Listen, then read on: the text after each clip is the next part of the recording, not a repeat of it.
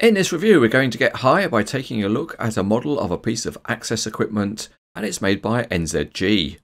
It's in the larger scale of 1:32, which is the normal scale for this type of equipment. The machine is a Genie GS-4390.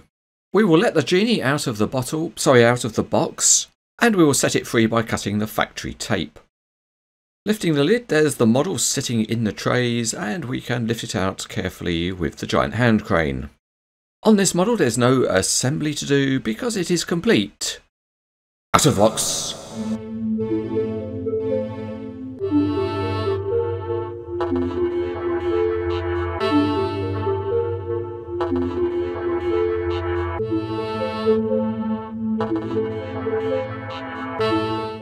Starting underneath, the modelling is mostly simple. There's a small plastic base plate, but one nice detail is that you can just see the engine poking through underneath. The tyres have a good tread pattern and they're mounted on nice detailed wheels. But compared to the real machine, one difference is the lack of small warning graphics. What seem to be the lifting or towing points are solid on the model.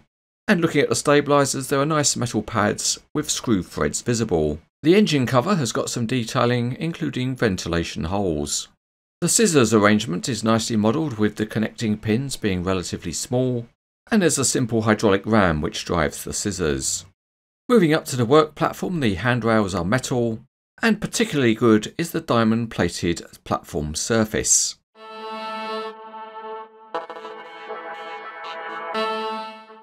On one axle the wheels are fixed to a common rod and spin together, and on the steering axle the wheels spin independently. The angle is very good and there's also some oscillation. So let's try the Genie out on the test track, and this is a heavy model which rolls very nicely. Here we can see the oscillation of the axle, and let's put the steering on a hard lock and see what happens, and it's got a tight turning circle. When we go up in the platform we don't want it bouncing about on the tyres, so you can lower the stabilisers, and these unscrew in the usual way. And then we can get the hydraulic hand working and raise the work platform. It goes up smoothly and the hydraulic ram is stiff enough to hold any pose on the way up. One thing the model offers is the ability to put locking bars in place at the bottom, and these get raised up and they interlock at the right place. It looks like it should be a pinned connection, but the pins supplied with the model don't fit here.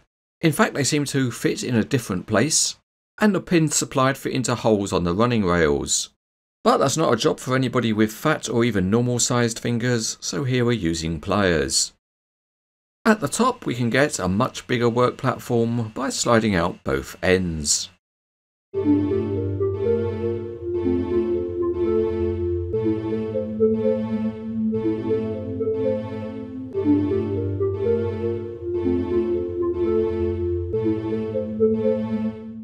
With the platform raised, let's do a dim check, so we'll get the tape out. And to the top of the handrails it's about 17 inches or 44 centimetres, which is slightly short to the scaled height of the real machine. If you have a suitable truck in 1:32 scale, then the Genie makes a good looking load. But one thing you should not do is follow the example of the Cranes etc. engineer. Sometimes you should not put your arm where it doesn't belong. Oh!